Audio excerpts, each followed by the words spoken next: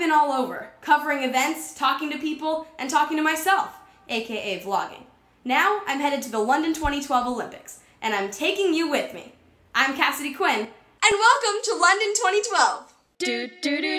Do, Cassidy Quinn. This is the last few hours inside the Olympic Park while it is still quiet before millions of people start flooding in here tomorrow for the official beginning of the London 2012 Olympic Games.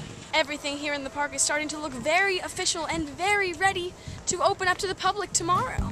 There's lots of security gates set up to make sure no one goes where they're not supposed to.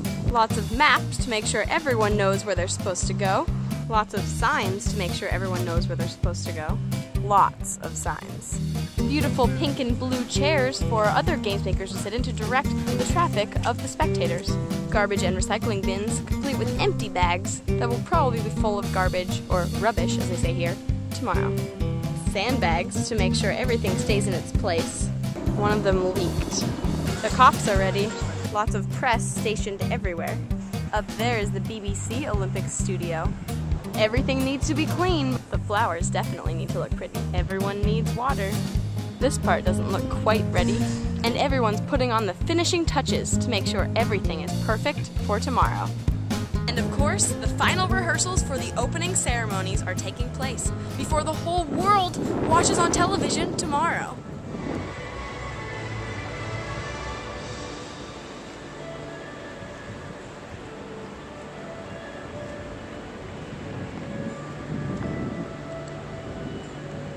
Can you hear it?